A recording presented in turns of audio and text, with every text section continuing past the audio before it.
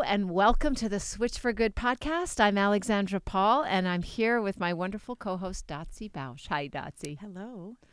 So we have a guest on who's very, very good at speaking about veganism to people, especially to non-vegans. And you and I were doing our research and a story came up from you about your experience in talking to non-vegans. So share it with us. Yes. And as people know, if they clicked on the episode, right, and that's why they're listening to it, we have Earthling Ed today, and I admire him so much for he's an orator, but he is one that is especially fantastic and effective in debate style oration. And when I mentioned this to you and told you that I was terrible at that style, you're like, no, you're a great speaker. And I'm like, okay, I can do a mean TED Talk if no one's fighting with me. I can. I'll be confident in that area. But the second anyone wants to start fighting with me, I get verklempt. I get too emotional, which you said you start feeling like that too when you used to do political debates.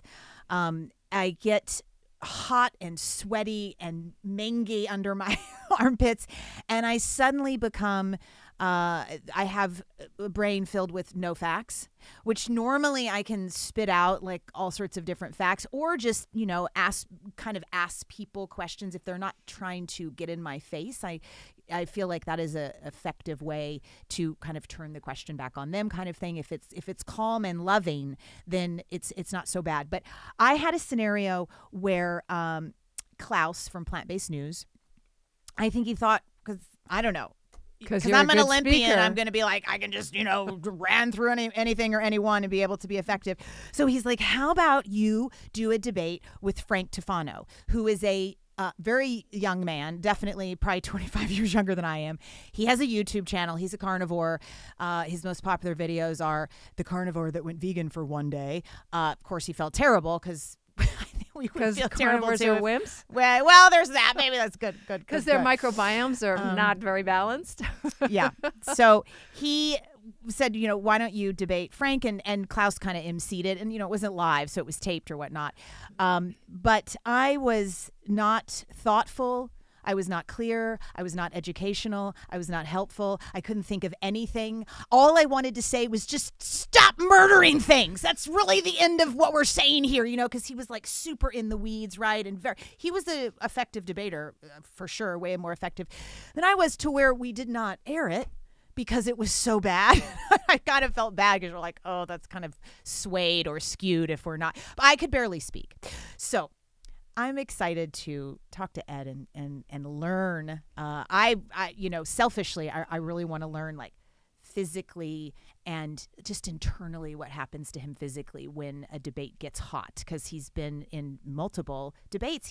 He sometimes posts tables outside of colleges and university and is like, debate the vegan. So he's asking for it. So I'm excited for so many reasons to have him on. But to learn most importantly. Yeah, me too, because I'm with you, Dotsie. My voice gets really high, and I start to get really this, which it doesn't really inspire confidence in the listeners from my side at all. So I used to do, I did 3 of, Politically Incorrect with Bill Maher. Mm-hmm. I think he liked me because I was really progressive, and it was hard for him to find progressive women that would come on the show and debate things. And I remember, it was horrible. We're like babies. Stop. That's exactly right. Oh my gosh. That's how I feel. And so passionate about it, but passion doesn't necessarily translate well when you're trying to get your points across. So Ed is really great at this, and let me tell you all listening and watching a little bit about him. He is as calm as a cucumber. But he's also rocked the world with his eye-opening lectures on animal welfare. Ed Winters, who's also known, as you said, Earthling Ed, is a driven young activist who has spoken at over 1/3 of all UK universities and given guest lectures at top universities around the world, including 6 Ivy Leagues here in the United States. He's got 2 really, really good TED Talks. What was originally just a one-man YouTube channel back in 2016 has exploded into a London-based nonprofit, speaking tours, and a successful nonprofit vegan restaurant. Mm-hmm. So, everybody, get ready to glean some major inspiration and motivation to spread the compassionate word. Welcome to the show, Earthling Ed. Thank you so much for having me. It's an honor to be here and to be able to speak with both of you. And yeah, that was a lovely little introduction. So thank you so much for that as well. You're very welcome. It's our honor to have you. So when you heard Dotsy's talk, what came up for you? Us discussing how she was with the carnivore. I mean, we've all been there. It's nothing, there's nothing unusual about that reaction. I remember when I first started doing some debates at the beginning, you do feel very panicky and you do feel like you're overly emotional. And it's very easy to say what, as you were saying, Dotsy, about just saying, well, just stop killing animals. That's kind of like the bedrock of the argument, isn't it? And so it's so easy for us just to fall back and allow our emotional side to just want to say that so quickly and ardently. And so I think we've all been there, and I certainly have. And I don't think by any stretch I would like to I'd like to make the point that hopefully I am cool as a cucumber, but sometimes inside I don't feel that way either. We've all had those moments, and I'll have a sit down and debate, and someone will come next to me, and maybe they'll say something I've not come across before, I'm not very well versed in responding to, and you do have that little moment where you just want to check yourself. And so it happens to everyone, definitely, because we're so passionate about the cause, and it's such a high stakes conversation all the time. It's something, well, an animal's life or many animals' lives are on the line. And so it's easy for us to allow that to get us to maybe a point where we feel ineffective and maybe flustered, because it is such a high stakes conversation when we discuss veganism and animal rights, of course. As an athlete, I love to prepare for anything with a lot of training. So you've obviously had a lot of experiences in this, therefore a lot of training. Is there a process that you walk yourself through, or that you just kind of now instinctively do when something is getting really heated and you might not feel super confident in that area? Is there something that you do within your body? Is there a meditative state? How do you kind of come out of it the other side pretty instantly so that you can answer calmly and intelligently? That's a really good question. I think that, it's the same for most of us. When we start to get panicky, or the conversation starts to get maybe a little bit more aggressive, or goes to a position where we don't want it to be, we have a habit of starting to speak fast and speak louder.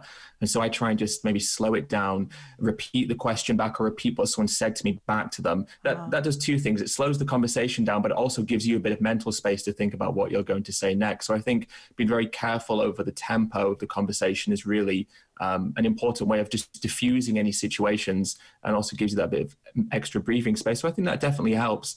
I think on a wider point, in terms of preparation or things to do, I always say to people, practice is our friend. Just like you were saying with when you obviously we're in the Olympics, practice is our friend. And so training and doing what we can all the time is really, really important. And so when I say to people is go home, and it's almost like a script, look at the different excuses that exist. What are the main arguments that people use? And if you've got if you're fortunate enough to have a vegan partner or, friend or sibling, then maybe you can have little mock conversations or mock debates with people who are around you who you can trust to do that. And it just builds up your confidence, because I think part of the problem is we know what we want to say, but we often struggle actually getting those words out.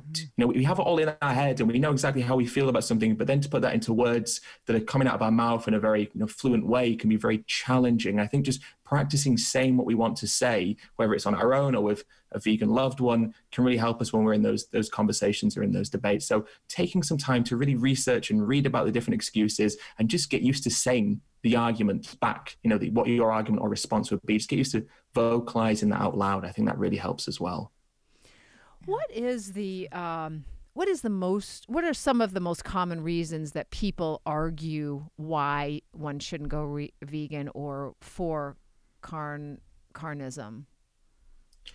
Taste is such a big one. I think taste is probably the biggest one. And I think it's the most sincere one that people use, because it doesn't reflect well on you to say the reason you kill animals is because they taste nice. It doesn't paint you as being a particularly good person. But I think people use that excuse a lot because it is true and sincere. And I think a lot of the time, non-vegans will get kind of hung up on more philosophical ideas and maybe hung up on kind of different excuses. Oh, lions eat meat. Our ancestors used to do it. But really, when it boils down to it, it's just because people enjoy it. It's a habit. It's a routine. It's convenient. It's what their families have done. There's social pressure, especially for young men. Of course, there's a lot of peer pressure there as well. So I think when it boils down to it, it's kind of selfish reasoning. We sometimes make appeals to different reasoning, but I think it's normally a selfish thing. It's hard for me to give up. I like how they taste. My friends wouldn't like it. My family wouldn't like it. Things that are really appealing to the sense of self, which isn't necessarily and ultimately a bad thing because we live our life trying to fulfill the self. But in the case of what we do to animals, it becomes very destructive when we put our own desires in front of them. And I think people are good people, and most people are very much against animal cruelty and animal suffering. But on this one massive thing, this whole animal farming complex, we turn a blind eye because it's something that we enjoy. And I think even though that's the most obvious excuse, and the excuse I hear the most, I think it's probably one of the easiest to convince people is wrong, because obviously it just is terrible. But I think that's probably the number one. So what do you say? Do you just talk to me about the alternatives? I mean, what do you think? Because obviously our taste buds change over time, and they can change in 21 days. Mine certainly did. It's like, oh, all of a sudden these new flavors. But how do you get them in that past that spot of, because the first day, second day, third day, it's like, blech. I remember the first time I had vegan cheese. Right. I went to a health food store near me, and I bought these vegan beef burgers and vegan cheese. And I was like, oh, fantastic. I'm going to have a vegan beef burger tonight. Everything will be as it was a few weeks ago. And I took a bite out of it and was like, wow, this is not what I was expecting. This is not good. So I think we do have that moment at the beginning. Thankfully, that vegan cheese is still not very good, but thankfully there's lots of good ones now, of course. So I think we do all have that moment at the beginning where we need to adjust, and we need to, of course, settle into the new foods and the new flavors. So for me, I think what I try and reason with people when they talk about taste is I don't try and sell them the idea that all vegan food is going to taste the exact same and all vegan food is amazing. Most vegan food is fantastic, of course, and it's getting better all the time. But I think what I try and show people is that regardless of whether or not we like these meat substitutes or cheese substitutes, there's still no foundation for us to continue exploiting animals. And so I always say to people, well, what has higher value, taste or life? Because of course, when we kill an animal, we're taking their life from them, right?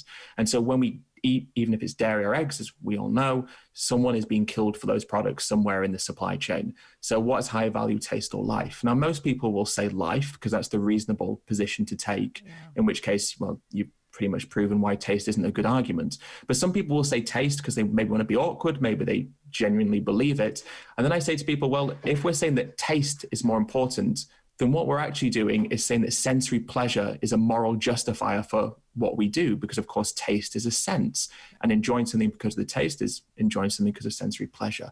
So we're taking the animal's life for sensory pleasure. And I say, well, is that a moral justification? Can we use that in other scenarios? Because of course there's many scenarios where someone feels sensory pleasure at the expense of someone else. And we would never say that those were morally justified because there's a victim. And of course the animals are the victims in our pursuit of taste pleasure in this instance as well. So simplifying it like that, I think, really shows to people the absurdity of that argument, and then saying, look, we've got so many great vegan products, give them a go. If you don't like them, give it a few weeks, come back and try it again. But importantly, stick at it. And I think that conviction and determination in those first few weeks is, of course, crucial. And when you get through that, it's smooth sailing beyond that point. I heard you on your, I think it was your YouTube channel, and you had you'd watched Joe Rogan's interview with Jon Stewart, who was formerly of The Daily Show. I think who has a new show coming out, and he was probably promoting that. But in that interview, Jon Stewart talked about his veganism. His wife has a sanctuary, and so he's become vegan. And unfortunately, Jon Stewart wasn't very adept at discussing why veganism is worthwhile and the benefits of it, and combating Joe Rogan, talking about hunting. But you, Earthling Ed, did a fantastic job. What you did was you played Joe Rogan's arguments for why hunting is justified, and then you shut the tape off and answered how we would have wanted Jon Stewart to answer. So I was really impressed, and Can you talk about the folks who talk about hunting and what their normal arguments are and your rebuttals to that? Yeah, absolutely. Hunting is a big issue, particularly in the US. I mean, we have hunting here in the UK where I am, but in the US, it's such a huge issue. And there's two main arguments that hunters tend to use. One is conservation, and the other is kind of an appeal to some sort of ethical idea. Oh, well, we kill the deer because if we didn't kill the deer, well, then, a predator might kill the deer, or, something might happen. They might get a disease or a bacteria or something, and they might die in a worse way. I think for the conservation one, that's pretty straightforward because we have to look at the reasons why. People say we have to hunt deer because there's an overpopulation. And so, well, there's a reason why that's happened, because it's not a natural occurrence that, of course, there's so many deer and no predators and this kind of imbalance in the food chain has occurred. And of course, well, the main reason that we have no wild predators, or mainly none left, and also because we have such less land than we used to for these prey animals to wander around, is because of animal farming. In the US, for example, just under 50% of mainland US, so excluding Alaska and Hawaii, is dedicated to animal farming. I mean, that's absolutely insane. And of course, when we dedicate land to animal farming, that involves a couple of things. Erosion of the land. We have to either deforest or turn whatever land is there into land that's suitable for animal farming, whether that's the grazing land, so the grasslands, the pastures, whether it's the cropland to grow the crop that we feed to the animals, or whether it's just the buildings themselves for the factory farms. Of course, we're converting this land. So we take it away from nature, take it away from the animals who live in the wild, take it for a human purpose. And then, of course, we've got animals grazing. And of course, animals grazing are susceptible to being hunted by predators like cougars, coyotes, or any type of predator, wolves. And so farmers, and working with the USDA, there's an agency called the Wildlife Services Agency, who's part of the USDA. They hunt and kill millions of wild animals every single year to protect the interests of animal farmers.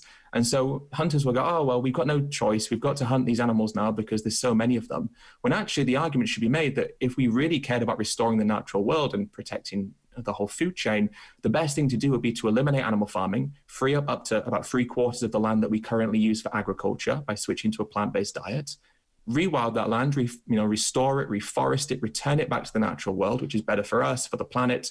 And importantly, over time, of course, it would take many years, over time, we start to restabilize and restore the natural balance of the world. But the problem is hunters don't want to do that because that would, in the long run, mean not hunting, and that's problematic. Of course, in the short term, we can use contraception in many areas to alleviate the problem as well. And the thing about Joe Rogan, when he made the appeal to the ethical idea, that it wound me up because there's a picture of him after he'd hunted a bear. I think it was a black bear or a grizzly bear. They were up in Canada. And I thought, well, who are you protecting that bear from when you killed them, when you mercilessly shot them with a crossbow? And this is another thing. I think hunters like to make an appeal to something, but fundamentally they enjoy it. It's like what we were saying before with the taste argument. People use all sorts of different excuses to skirt around the actual fact that they enjoy doing what they do. A hunter doesn't go out and begrudgingly pull the trigger on the rifle. I mean, that's the idea. If you said that you were hunting for ethical reasons, you would be remorseful, surely.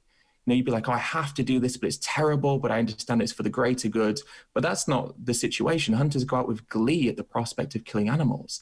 And so to try and disguise that as being beneficial for these animals who potentially have children they were looking after, have friends who were, up until that point, probably having a fairly decent life, to then pull the trigger and kill them prematurely and say that you're doing it for their own good is ridiculous because, of course, we could use that argument to justify killing anyone. We could say, well, a human might suffer when they're older, let's kill them now, or a dog might suffer when they're older, let's kill them now.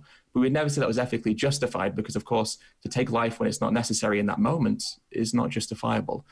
Yeah, the hunting thing, boy, it's a minefield, isn't it? But there's a lot going on there for sure.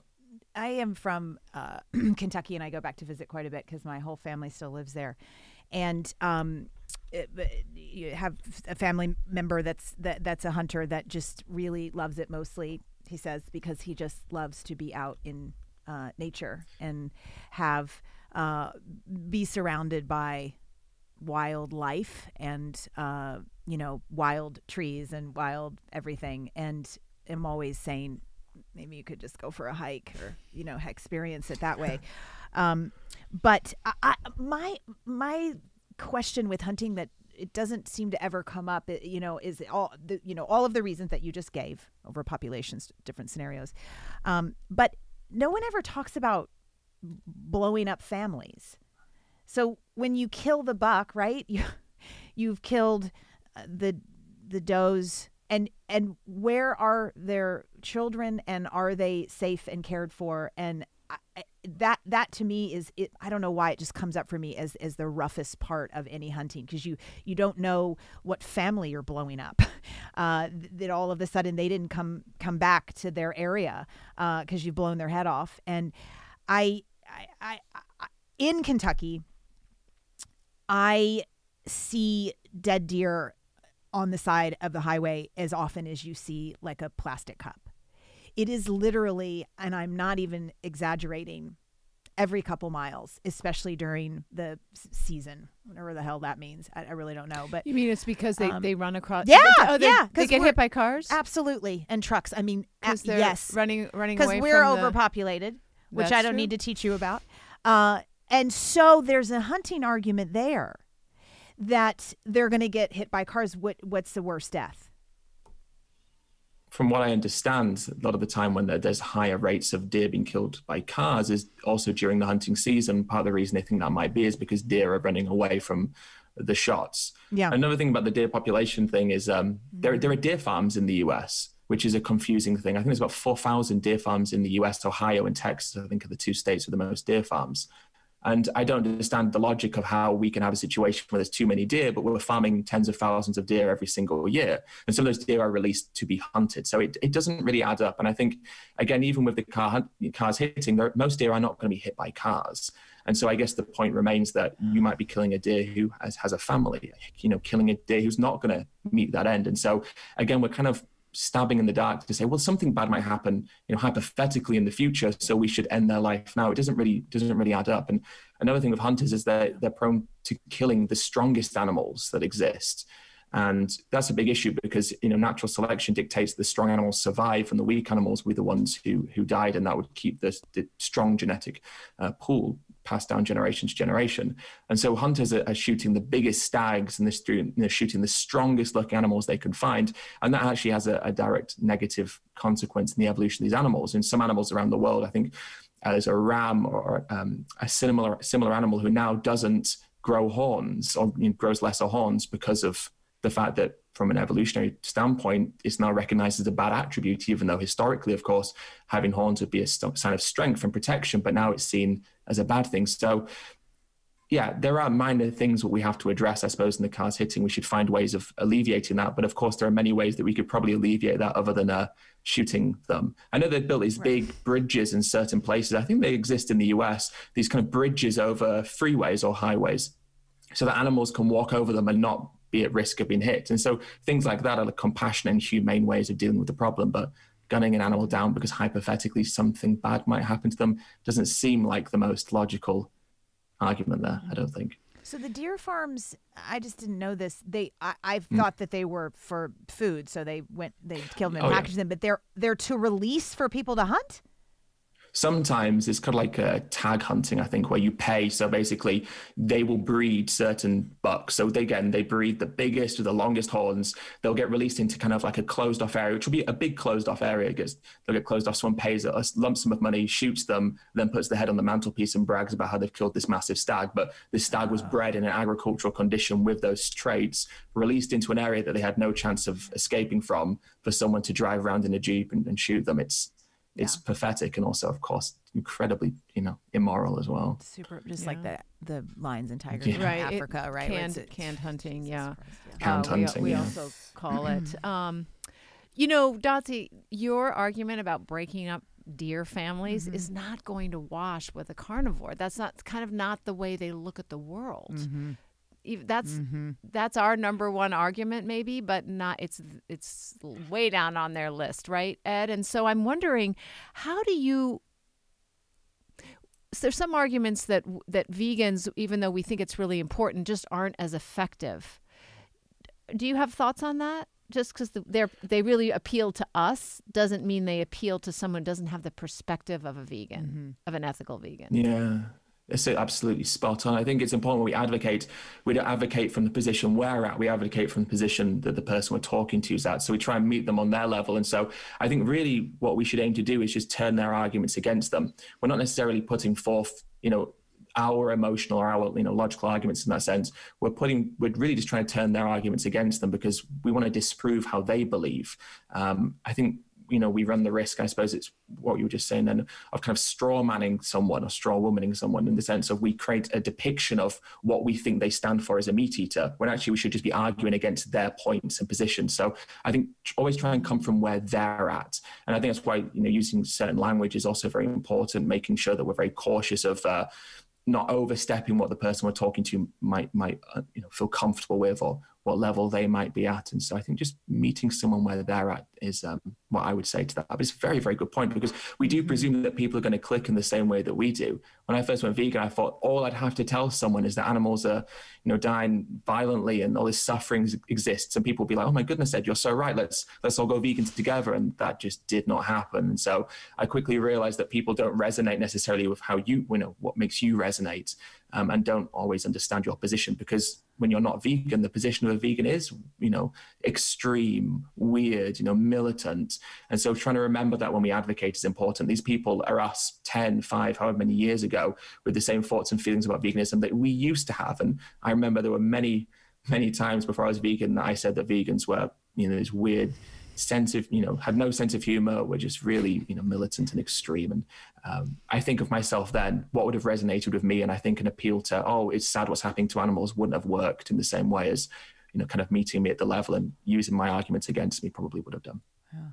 Although you say, it doesn't happen very often, it hasn't happened very often, I know you've got to have one story of someone that you flipped on the spot, because they were maybe kind of built like us. They were ready for it, and they were just like, oh my God, what? Okay, I'm changing.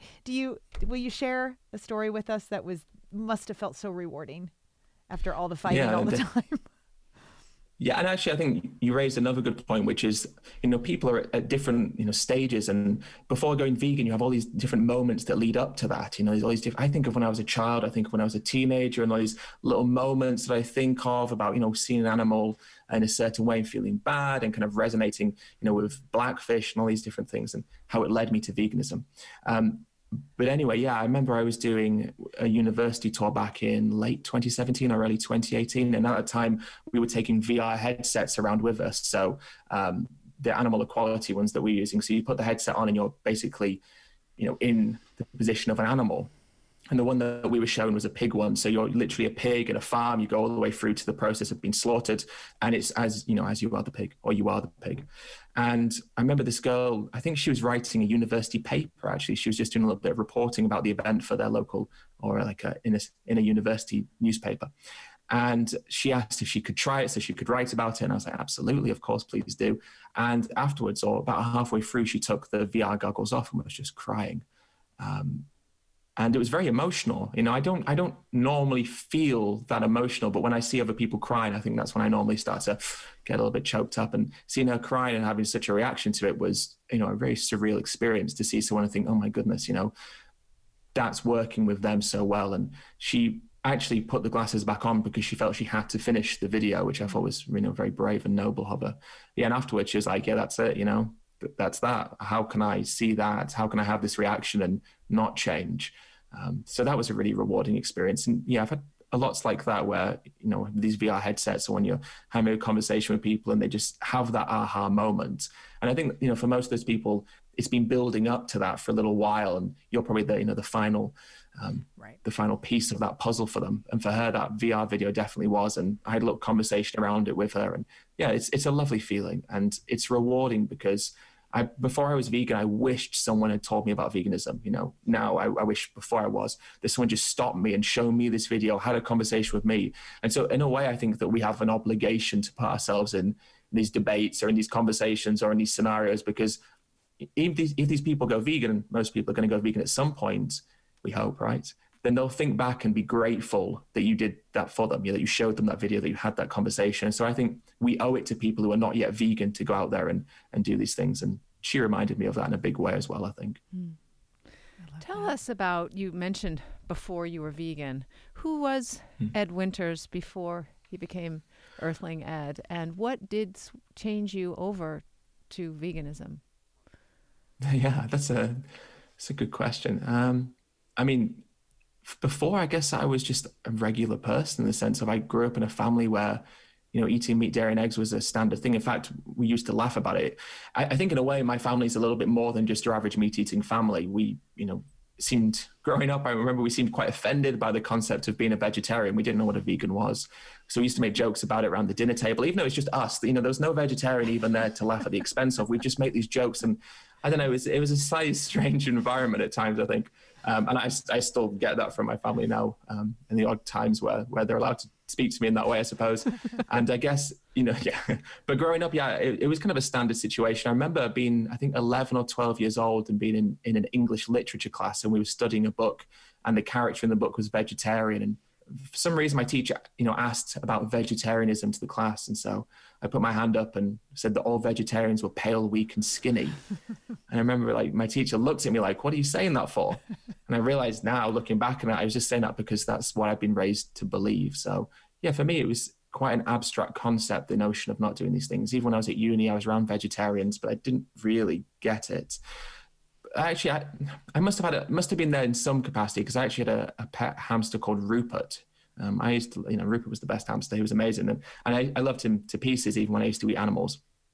And I remember that he kind of caused me to think a little bit differently. It's such a classic story. It's almost a cliche, isn't it, that a pet causes us to think about other animals, but he definitely did that. And I remember one day I was reading the BBC online, and I came across this story about a truck carrying, I think, about 6,500 chickens that crashed on the way to a slaughterhouse near the city of Manchester in England.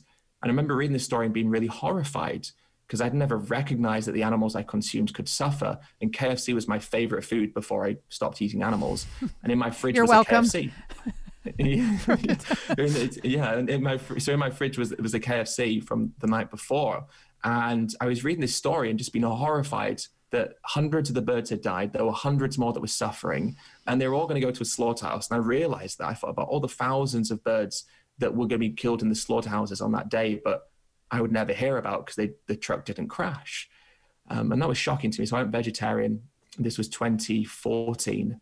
And then I went vegan early 2015 because I saw the documentary Earthlings. And afterwards, after I watched the film, I went and sat with Rupert. And I went and sat with Rupert because I wanted to smile again. I was crying and I didn't want to cry. I wanted to feel happy. So I thought Rupert would make me happy. But Rupert put me in all sorts of a crisis, because I looked at him and I recognized that he could feel and suffer. And I thought, if I wouldn't want anyone to hurt Rupert, then how can I justify any of the things I've just seen in the film or anything else that happens to animals because I pay for it? And that was that moment where I thought, this is, not good enough. And I went vegan 2015, January 2015, 6 years ago nearly. So 7. Your family is 6 years ago. 6 years ago. Okay. 6 years on my time. Yeah. I know it adds up fast. Your family is not vegan then now. Is that what you just said earlier? No. Wow. Yeah, no. How are they? Are any of them on the journey? Last time I spoke to my dad, he said something that, I think this veganism is making more and more sense, which is good. But my parents are both divorced and remarried. So I've got, double the parents to deal with in that sense. And I guess it's harder to get through to all of them, but I think slowly but surely. I mean, I know they watch my content, but it's really hard to say. I remember this was a couple of years ago, my mum came to visit me in London because she lives further north, and she brought a ham sandwich because my stepdad had made her a ham sandwich. And she told me that he told her to eat it in front of me. And I thought, that's a strange one, isn't it? I thought, well, that's pretty spiteful. So I've definitely got progress that needs to be made. But I think overall, they're pretty accepting in the sense of they've never had a problem with what I do. Although I remember when I first went vegan, I sent my mum an email basically outlining all the reasons I'd gone vegan, all the health, the environment, the ethics. And my mum had replied saying that she was worried that I was going to die from not eating correctly, and these synthetic proteins I was going to be consuming weren't healthy. And, I don't know what synthetic proteins are necessarily, but she was obviously very worried about them. So I think, deep down, maybe there's some concern there, but overall they're okay with it. They're just not vegan yet. People do use the fact that the alternative meats are quote unquote processed, that as a way that veganism must be bad, even though you and as if animal meat's all not three processed. of us know that animal meat is very processed. But it also, but to be fair, the alternative meats are far more processed. They do have, we have to give it to them. Yeah, it's true. They do have a lot of the they're not whole foods. And I think it depends on how you define processed, because I think if you really looked, if you put them next to each other and you watch the process of what an animal goes through to get there, and what like a Beyond Burger goes with some beets and some pea protein, less cruelty. Yeah, but they do. I mean, they're not the healthiest thing, but but they are the least cruel, and we can definitely go for that, and the best for the environment, and better for your health, probably because there's fewer saturated fats. But anyway, so folks love to just jump on the attacking the alternative meat. What do you have to say to that, Ed, when folks do that? Yeah, I mean, I don't think we should be under any assumption that they're automatically healthy just because they are plant-based. I think it's okay to say that, sure, they're not the healthiest thing you can eat, but as you say, comparatively, of course, environmentally, 90% better in most ways. Ethically, of course, there's no competition. And from a health perspective, yeah, again, we might not say that these products are necessarily, quote unquote, objectively healthy, but in comparison, we don't have the cholesterol, we're reducing the saturated fat, the trans fats, the IGF-1 promoting hormones, the antibiotics, all these different components that are used in or found in animal products. And again, the processing thing is so silly, as you correctly say, Dotsy.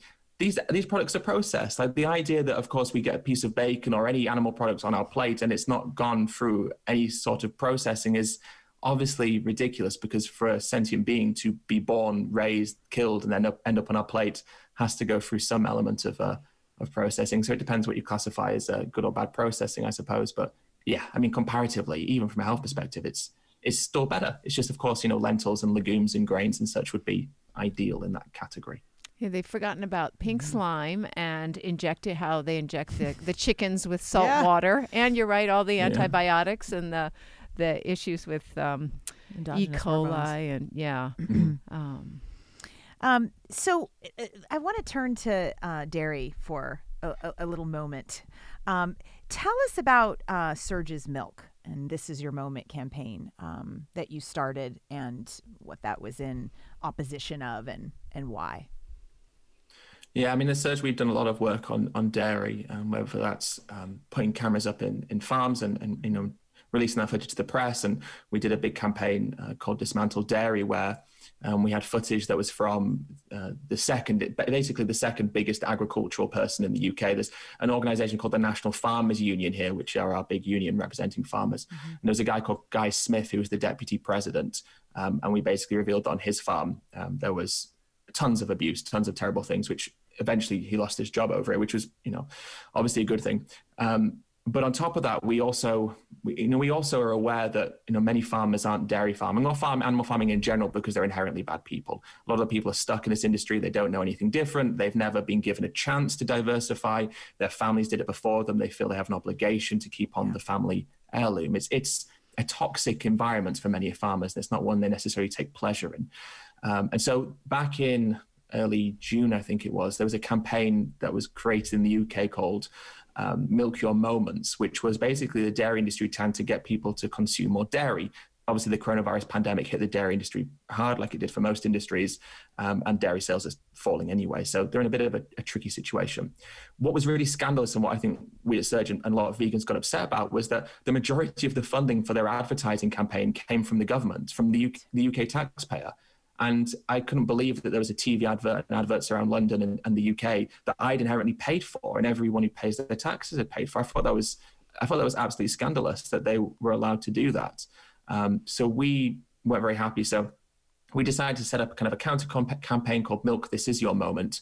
And what we did is we put together a handbook and a document that outlined basically how animal farmers and dairy farmers in particular could change to plant-based production. And there's an organization called Refarmed that works here that works with making dairy farmers turn into oat farmers, and they've had some success with doing that. And so we basically wanted to make an appeal to farmers saying there's another way, you can still claim subsidies, you can still make money from it. And in fact, looking forward, it'll be even more of a bountiful financial venture than the one you're currently in.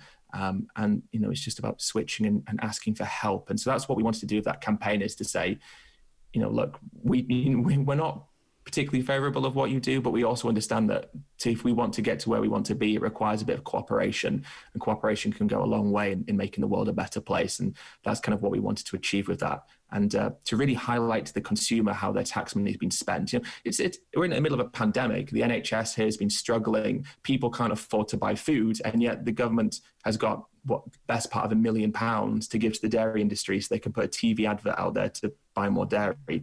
That just doesn't make sense. And I think people need to be aware of how their money's been spent. I mean, the USDA and the US government is just as bad with the bailouts that they give to animal farmers year in, year out. It's a terrible thing. And if we were to use that money more effectively, we could easily create environmental and ethical incentives to help farmers transition and create a better world. And I think that's something that needs to happen looking forward. Definitely. Yeah, I mean, over here, it's a systematic prop up of the dairy industry since World War II. So that sounds to me, so like in the UK, this was just a singular campaign. It's not a generalized system that props up the dairy industry in the UK, or is it? Well, we do have subsidies, yeah. So unfortunately, the dairy industry is subsidized here. So this is like an extra on top just for them to have an advertising campaign, which is just something similar to what the dairy checkoff does as well in the US. With the got milk stuff. And it's just crazy. In fact, Serge released a video recently looking at the milk lie, what happened, why Americans consume milk, how the USDA has colluded with the dairy industry, and how the checkoff program incentivizes fast food chains to put more cheese and dairy products on the menu. It's shocking because the USDA sets the nutritional guidelines, and yet they're lobbied to and work with the animal farming industries. And lo and behold, the rates of recommended dairy consumption are enough to increase cancers and heart disease, 2-3 times, aren't they? It's just it's great. People are dying because of this, animals and people and the planet. And especially BIPOC people. I mean, they spend $92 million a year in the marketing for Milk Pep, and it makes about 70% of the people sick. And it is much higher rates just in relation to lactose intolerant, not even talking about hormonal-based cancers, saturated fat, trans fats, just talking about lactose intolerant, right? 85, 90, 98% completely intolerant to digesting dairy. So dairy is a racist act. And that has to come forward. We work on that all the time here in the U.S. I mean, we really just started about a year ago as we were fighting the dietary guidelines, and I went to speak in Washington and realizing that this really hadn't been brought up. All of the research on our side, let's say, had been brought forward to the dietary guidelines as it relates to, again, hormonal-based cancers and type 2 diabetes and such. But it hadn't been brought up that this is dietary racism right at its best, formed by white supremacy, and they didn't like that when I talked about that. No. And so we've made some steps forward in that way, but I don't have any delusions that it's going to happen fast, the changes to the dietary guidelines, but they are listening. They gave a nod to dietary racism in their report that the committee turned over to the USDA to make the decision just this past June. So we'll see how they come out, but yeah. Do you think it was more effective, Dotsie, that a blonde Southern white woman brought forth that argument? Do you think that hit because the Ed, the whole dietary commission, they were all white, right? Except for one. The committee. Oh yeah, no, not one, all. Oh, yeah. All, yeah. Yeah. Yeah. I don't know. I think it was more like there's something, how we are over here. There's something very American about, politicians, military and Olympian athletes. Like the USA has some sort of obsession with those three categories. And so I just played it up and I wore my big old Team USA jacket, which was facing the entire audience as I went forward. So I think it was more that, like, what is this chick? And I had been inside a system for so long, inside the U.S. Olympic Committee and at the training centers where dairy is posed as the perfect food and almost really the only food that you're going to really be able to recover well from because it is the title sponsor of the U.S. Olympic Committee. So, I think I had a perspective there that's like, I've kind of been under that roof and dealt with those confines for a long time. So I think it was probably more that. But yeah. You're my hero. Yeah, just true. We all fight, right? Every day. Ed, tell us about Surge. This is a nonprofit that you started. The Dotsie started Switch for Good, which is specifically to combat the dairy industry. Tell us about why you started Surge. Yeah, I think it was back in 2016, and myself, my partner, and a few other people at the time just decided that we wanted to host our own events. We wanted to have an animal rights group of our own where we could produce online content and host an animal rights march. And so we, apart from this year, of course, because of COVID, hosted a march in London, and that's taken place in dozens of cities around the world, marching for animal rights. And so we just felt that we wanted to do something. I love my YouTube and I love doing social media stuff. I wanted to have something else as well, like on the street campaigning, and also media production in a different way. And so really it's just about trying to campaign on behalf of animals as much as we could. We did a big protest campaign against London Fashion Week for using fur, which in the end got them to drop fur. And so different things like that have just been our focus. But this year, because of the pandemic, we've really decided, of course, to take it online because, of course, the outside world hasn't necessarily been too favorable. So we've been doing a lot of online content, producing weekly videos where we try and produce content that's professional and shareable and accessible about different concepts related to veganism. So we've done ones on honey, ones on the environment in terms of what we do in the oceans. We've got a video going up tonight that's about meat and masculinity. So different topics that we hope are useful. And so we just try and I suppose cover as much as we possibly can in that way, and give people resources. Because myself personally, I think the Surge team as well, what we kind of want to make sure that we do isn't just create content that hopefully turns non-vegans vegan, but also gives vegans arguments and gives vegans confidence. And they know that, oh, I can share this video, this will go down well, this has the information, I trust this information. So trying to build up something that has a bit of credibility and integrity that people, vegans, know will be a good resource to share around is something else that we try and make sure that we do as well. But yeah, we try and do lots of different things, and moving forward, we've got some other plans for things to do as well. And we'll just see how it goes. Well, your website is full of terrific content. And you've also been doing, congratulations on the fur being dropped from London Fashion Week. You also had a very successful campaign against St. Helens Goat Milk Farm. And it ended up a lot of supermarkets dropped their product. Tell us about that. What made it so successful? I mean, I don't know if it's the same in the US. I was in a supermarket a few days ago, and it was infuriating to see that in the plant-based section, there's goat's milk. So you have all the plant milks, and then there's goat milk as if that's part of the alternative. And I think we have this idea here that goat milk is this very wholesome farming. And actually what's alarming is that dairy consumption is dropping, but goat milk isn't. And it's predicted that goat milk consumption will increase. I've done outreach events where people will say, oh, but goat milk's fine. Oh, like so many people. I've just told you about cow's milk, is the exact same for goats. And it's heartbreaking because, of course, goats are just such gentle and lovely animals by nature. And so the biggest company, goat milk company in the UK is St. Helens, and they have this reputation of being this really wholesome company. It's a healthy product. It's good for, it's good for people with lactose intolerance, and it's great for the animals. And so we decided that we wanted to kind of expose that that's not true, and not just focus on the cows, but focus on the other side of dairy that often gets ignored. So yeah, we had footage from one of the farms that supplies St. Helens. I mean, I know that you've seen it, of course, and it's horrible. And thank you for signing the open letter that we did as well. But it's really horrible because you see the fact that this is a facade. We all know as vegans it's a facade, but it was the first time that many non-vegans had seen that. And I don't think many non-vegans had realized that. And it literally says gentle on the packaging for St. Helens. They use that word. So when you see that these animals are being punched and dragged and screaming and are being just euthanized on the farms, it's a harrowing watch for anyone. And it really caught the nation and made the news and was broadcast for many days, and we made regional news a few times on television and such, and it led to supermarkets dropping them, and unfortunately the supermarkets have St. Helens back, but they've cut off that one farm, which for us as vegans, we know it's a systemic and systematic problem, and we know that what we saw on that farm will be the same on all the farms. And even if it's not the illegal abuses, there's the legal abuses that are going on. We know that it's the same, but they did cut off that one farm, which I guess is positive in that sense, and people do know a little bit more about it, and hopefully we can keep pushing that goat message, the reality of what's happening in goat farming. And yeah, there was a point where the farmer, the owner of the farm, had said that they might have to close because they're not getting any revenue. And so we were like, this is an opportunity for us to give them the handbook that we made about how having to change and put some pressure on them to help us rescue goats. And so we set this open letter and asked, influential people in the vegan community to sign it in the hope that that'll put pressure on them to release the goats. But unfortunately, they didn't let us save any of the goats, which is sad, but potentially not surprising, I suppose. So what happened to those goats when?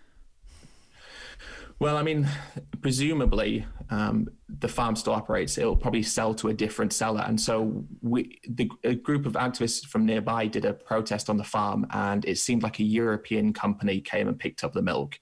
They had, I think, Belgium license plates. So it's a very realistic chance that it's now been taken abroad. So unfortunately for the goats, nothing changed on their part, but hopefully a bit of awareness was raised. And, I think what's really good to know is that people do care about this, and people were outraged and were sickened. And even comments from people, saying that we're going to go vegan on the back of it is really, really good. But what we have to keep doing is chipping away at the illusion of animal farming. And for every investigation that's released, for every, piece of information that comes out, we chip away at their armor just a little bit more. And of course, for decades, the armor has been very thick, but when we're getting through it now, and I think every time an investigation comes out, every time a farm's exposed, that argument of, it's just one bad farm or one bad farmer gets eroded little by little. And I think we're breaking down that trust, very, very quickly now. And people are really starting to understand that actually this isn't related to just one issue here and there. This is a systemic problem. And if we can bring the goat conversation into that, and, we are, fully bringing all of the system into play. And I think that's what we hope to do moving forward. But unfortunately for those goats, it's, nothing changed for them. Not yet anyway. You have spoken very openly and often about that it's not if, right, but when the next pandemic happens, and it'll probably come from a chicken or a pig farm potentially. And the UK had mad cow disease. So we're wondering if they are taking this as seriously at all, because I got to tell you, they're not in the United States. It's just purposefully, I'm assuming. But what is the energy over there, and what are the discussions about a potential next pandemic, and do people believe it's going to come from animal agriculture? Well, I think currently we're culling tens of thousands of turkeys because bird flu. We're having a bird flu outbreak, and I think there's 2, maybe even 3 strains of bird flu currently circulating around poultry farms here. Thankfully, for us humans, they're not contagious, or they're not life-threatening or problematic for us, which is good. But of course, that can change at any point. Yep. I think on like a political side of it, I don't see much conversation really. It's very demoralizing. I think politically we've got a long way to go. I mean, for example, we know concrete that antibiotic resistance is a thing that's happening. We had one of our leading politicians give a big talk about how by 2050 more people will be dying of antibiotic resistance than they will cancers currently, right?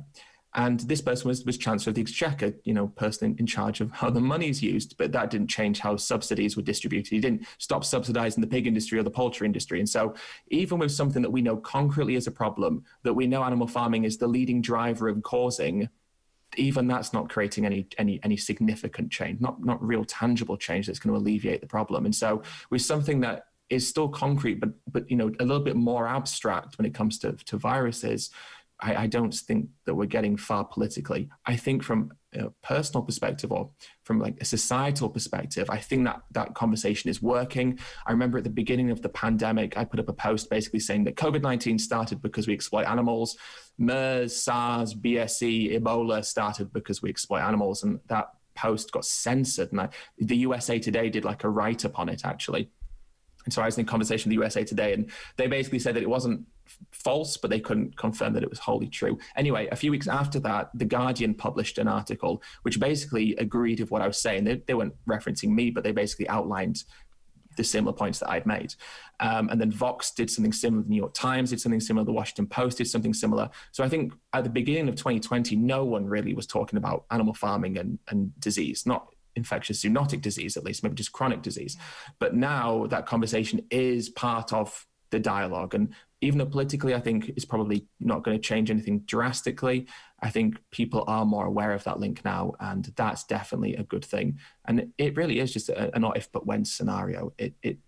If we keep playing with fire, we're going to get burnt again. And I think we might, hopefully we won't have this situation, but we might live to look back on COVID-19 and be like, wow, that was nothing compared to what this is. And of course, realistically, we know that there's something far worse out there, things that have not even been created yet, but will probably be created in these hotbeds for virus creation, which are, of course, animal farms. It's a scary predicament, and we're playing with our own lives. We're playing with the lives of the world. We're playing with, our civilization as we know it. I mean, COVID-19 brought everything to a halt. The economy's collapsed, unemployment's through the roof over something that realistically is nowhere near as bad as it could have been. So imagine if we have a virus that's even just 4 times as bad as COVID-19. What does the world look like then?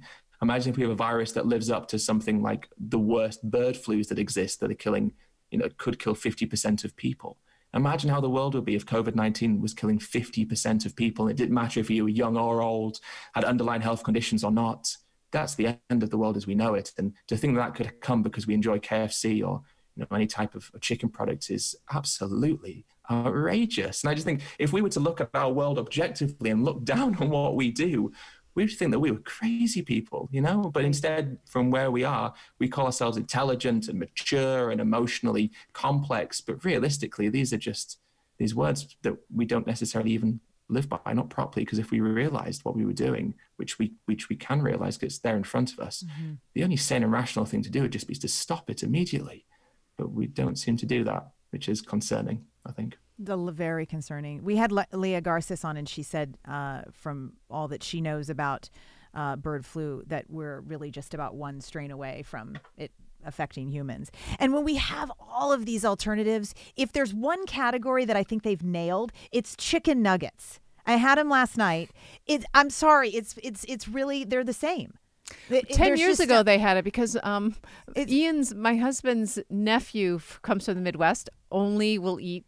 He was, 10 at the time. He'd only eat chicken nuggets. And one other thing, that's my nephew. We fed him vegan chicken nuggets, and he did not know the difference. Did not know the difference. And kids will tell you. So it's true. They'll be honest, won't they? Yeah. And speaking of food, you have your own restaurant and bar that is all vegan, obviously, in London. So tell us how your chicken nuggets are over there. Yeah, we're good for chicken nuggets here as well. So we've got Unity Diner, which is a non-profit vegan restaurant. We started it just over 2 years ago, so I think about 27 months ago or so now. And so we set up as a non-profit because what we wanted to do was raise money to basically fund different animal rights work, and ultimately to get a sanctuary as well, to buy a piece of land so that we could rehome animals on that land as well. So we've been working on doing these things, but we've used the money to put money towards advertising campaigns on the London Underground and in different areas around London. And we just really want to give back to the community, have a space where people can eat, and then hopefully, in the long run, through people eating there, they can contribute to something that helps animals as well, and create like a nice cycle of veganism, if you like, nice vegan food, and hopefully a bit of vegan advocacy on the side as well.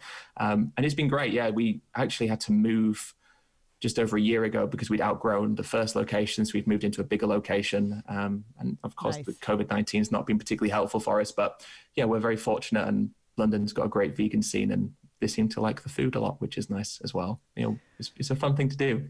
Yeah, I looked at the menu and I was salivating just looking at the pictures and everything. Oh, so it sounds great. Unity, is that what it's called?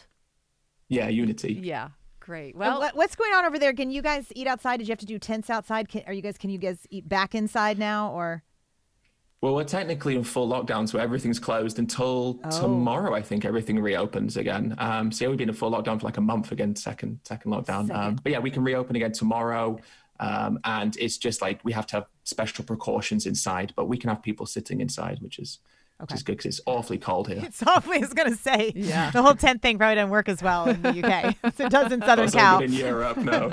No. Oh my gosh.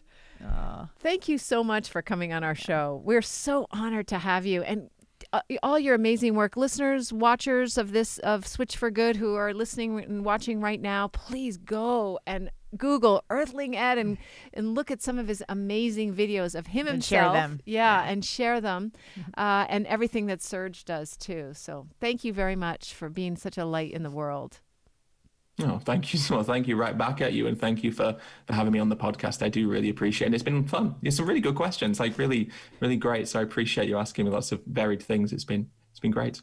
I think we traversed a lot of different topics. The listeners are going to love you. So thank you so much for tuning in today. If we helped you in any way, then click the subscribe button and let's keep hanging out together. We have so much more to share with you. And if you need more information on actually making the switch for good, please visit us at switchforgood.org for loads of info. And you can subscribe to our mailing list where you will receive all sorts of super cool gifts, discount codes to our very fave dairy-free products, and a lifetime of powerful health tips. So join us on the journey to switch for good. This is the future.